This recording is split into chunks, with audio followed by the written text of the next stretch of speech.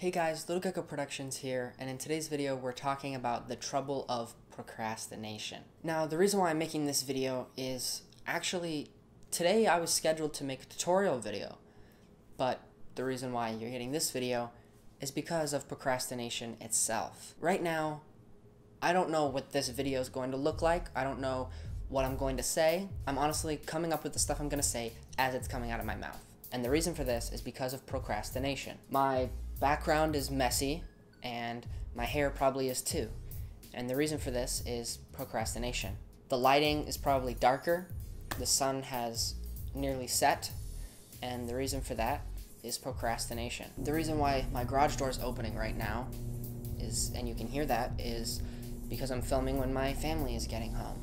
And because of that, the reason why I'm doing that is procrastination. The reason why all these things are happening and why this is happening is because I procrastinated making my videos, and that's something that I've been doing a lot recently. And it's terrible. It's a horrible, horrible thing.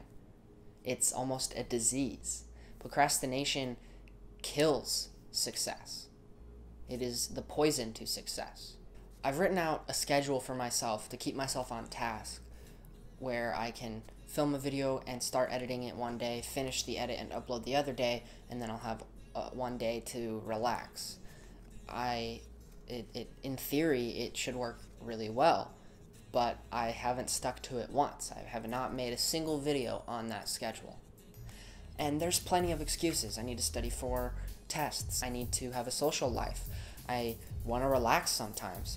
But what it really comes down to most of the time is I want to sit on my couch or sit in my bed and watch either YouTube videos or Netflix. It's honestly a terrible disease, and it will not get you anywhere. My videos on this channel for the past few months have, every single one of them has been, shoot, I need to hurry up and get a video out before my deadline.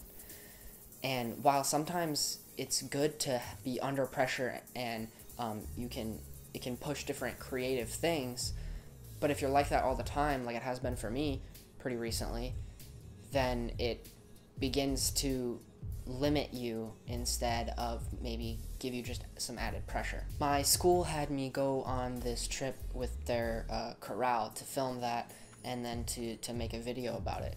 And that was a few weeks ago, and I made a promotional video for the event that they were preparing for, and then I haven't touched the footage since.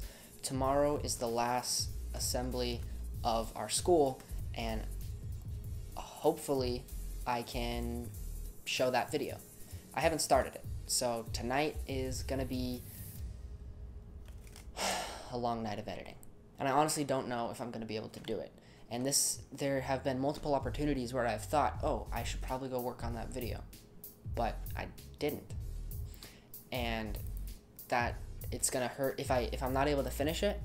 It's going to hurt my reputation, and it's just going to negatively affect me in many ways. Even if I do finish it, a video that I crank out in one night can't possibly be as amazing as a video that I have spent maybe a week on. So sometimes it's okay to procrastinate. It can give you some added pressure, some creativity that you might not have otherwise gotten when you're in a pinch. I need to figure something out in a different way that won't take as long, and maybe that can be better, but also those shortcuts could also be harmful. And so it's something that you really need to think about and take into consideration. You need to plan out because I'm not a planner. I'm in an English class where my teacher's always telling me to plan out essays before I write them, and for me, that just doesn't work for me. I just know what I'm gonna say as I'm writing it. So I'm just not a planner. But recently, with this YouTube channel and with videos that I've been making, I've found that even if you're not a planner, it's necessary. When you're working on a lot of things, it's necessary to plan and figure out how you're going to do it and how you're going to manage your time. So that's kind of my nugget of knowledge today, I guess. Be aware if you're procrastinating, and if you do procrastinate, make sure that you at least leave enough time to where you know that you'll be able to complete your task. So be aware of it, think about it, know yourself, figure out what you can do, and Just plan ahead and stay on task. There's some advice. I hope you guys enjoyed this video. If you did, leave a comment down below. Tell me your favorite part of the video. If you agree with me, if you procrastinate or if you don't procrastinate.